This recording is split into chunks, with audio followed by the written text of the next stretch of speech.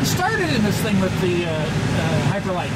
Looks like you're progressing at quite a pace here now. We've come a ways since I talked to you last. Yeah. So what's happened since Thunderbird? Well, we got the tooling all cleaned up, refurbished.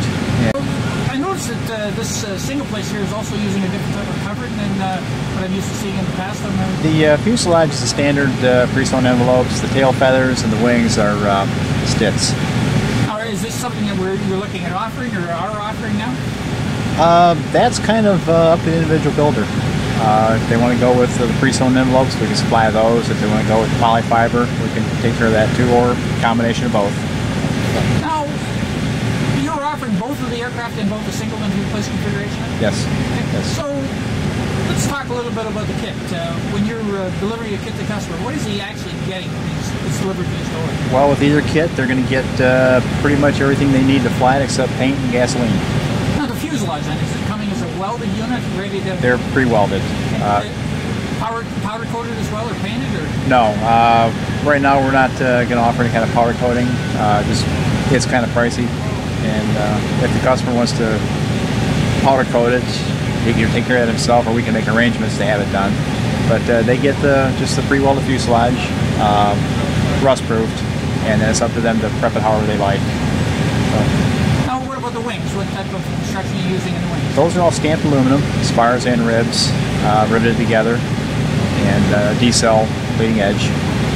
What kind of building time would the average person be looking at? For a single place, a guy with average skills and average tools can probably put one together in about 150 hours. And the two-place with the polyfiber process, about 250 to 300. Now, what about the engine options available for them? Where do you start in your single place one? The single place right now, there's been a lot of interest in the Zanzatera, the MZ201. We've had some people ask about Perth and Kawasaki, so those we're kind of looking into right now, but nothing definite. The two-place standard engine is going to be the 503 Rotax. Now, what kind of performance then would the average person be getting out of it? Say we take a single-place aircraft, put the small Zanzatera on it, would that be a legal ultralight in the United States? It's a legal 103 ultralight. Yeah. What kind of performance would you be getting out of it? You can be off the ground at about 150 feet, climb at about 600 feet a minute, and you can expect about a 60-mile-an-hour cruise. What kind of fuel capacity have you got on board? 5 gallons on the single place and 10 on the two place. Where's the fuel located? Right behind the pilot.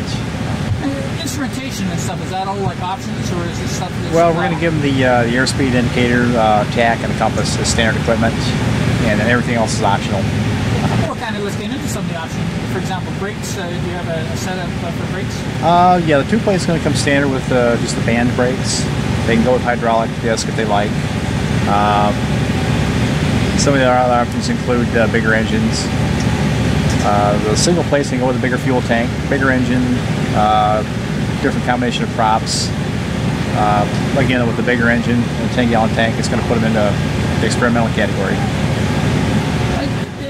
Does it come standard with doors, or can the doors be opened when closed or taken off? It comes standard with a fiber or a plexiglass canopy, and it's not recommended to open it in flight.